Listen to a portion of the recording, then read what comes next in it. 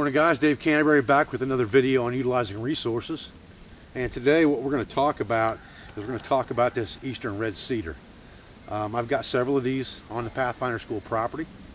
This one happens to be fallen over and dead, which makes it even better because I can use this for a lot of things, and that's what we're going to talk about today. And the first thing to remember about cedar is the bark. You know, the bark of a cedar is one of the greatest things that you can use for tinder bundle material for starting friction fire of any kind, including a ferro rod, including a bow drill, things like that. You can process this bark down. It's very fibrous.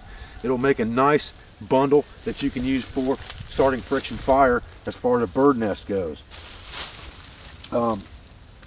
The other big advantage to the cedar tree is, beyond just the bark, is that cedar is one of the best trees to use for making friction fire. So because this one's dead, if I were going to make a bow drill fire set, you know, I would cut a section out of this thing that was dried and dead, like right here, and that's what I would use to attempt to make a friction fire set with.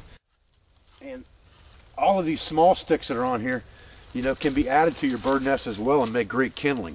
So this tree right here is a great resource for fire from start to finish. Okay, the fumes that are given off, or the aromatic cedar scent that's given off by burning this wood, is also good for a bug repellent. It keeps the bugs away from your camp. You can take a smoke bath in this stuff, get your clothing over it and things like that, and it will help repel bugs. The other uses of cedar medicinally are the Indians used to use the boughs to make a tea with, the green boughs to make a tea with, that would alleviate cough and cold. Cedar has a lot of antiseptic properties in it as well. It's also been used by Native Americans to alleviate vomiting from sickness by making a tea from the berries. Now, if you can render or distill the essential oils from cedar, then it has a lot more medicinal value, but that's a very hard thing to do in the wild. You almost have to buy essential oils of cedar. It's very hard to make that kind of stuff yourself. Although it can be done, it's just time consuming and tedious to do in camp. But the cedar is a really, really good resource, especially for fire. You can also make a pretty good bow out of cedar if you find a nice straight shaft. You can make good bows out of it. It makes good arrow shafts and things like that as well. It's a nice strong wood. It's also very resinous, like pine. So if you get down into the root systems or into the joints, you're going to find sapwood, and that's going to help you again with fire. As far as a fire resource goes, this thing is great start to finish. So let's process some of this down a little bit. I've got a little bit of bark here, but I'm not satisfied with the amount I've got. I already stuffed a little bit of it in my pocket off the top of this thing, and you can see right here what I've got. It's real fibrous and real hairy, and that's what I want. A lot of surface area to catch sparks or to be able to take heat to catch fire. Some of it's a little bit wet. It's been pretty damp in Ohio lately. What I'll do is I'll take that back, and if I can effectively make fire, or if I've got fire already like in the yurt, then I can dry that stuff out and use it for the next time. And that's important to understand, that when you're collecting tinder sources to affect the next fire, you're not necessarily looking for something that you have to use right this second, because you can use it later on as well. So that's a conservation of your resources. Take that back, dry it out, and save it for the next time. And we'll look for a live tree here in just a minute, and we'll scrape some bark off of it as well. That will probably be dry. Okay guys, here's a cedar tree that's still alive. It's got a big dead, you know, fork in the trunk right here, which this would be great firewood material, but we can get a lot of tinder just by scraping this tree. Look at that fuzzy tinder coming off of that thing. I mean, look at this stuff. This is fantastic fire tinder. You might have to process that a little bit, but that shaved hair off of there like that is going to give you exactly what you're looking for as far as a bird nest goes for any type of fire. You know, and if we're talking about 21st century Longhunter stuff, or we're talking about period stuff, and we're looking at fire by friction with flint and steel, this makes a perfect bird nest for that stuff. So we're going to go ahead and collect some of this and take it with us.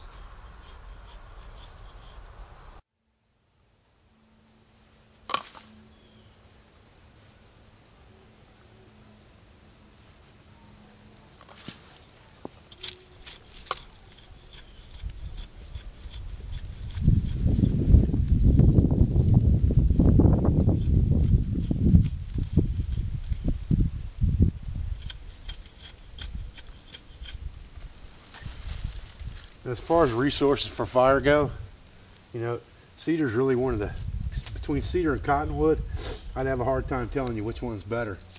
You know, I'd take a spark off a ferro rod for sure, but as far as a bird nest goes, you know, this stuff is pretty close to the king.